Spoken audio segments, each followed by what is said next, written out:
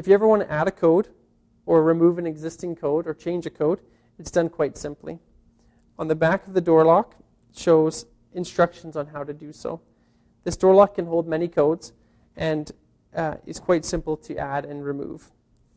So if I want to add the first code or the master code, all I have to do is press the programming button once, enter the desired code, and press the lock button.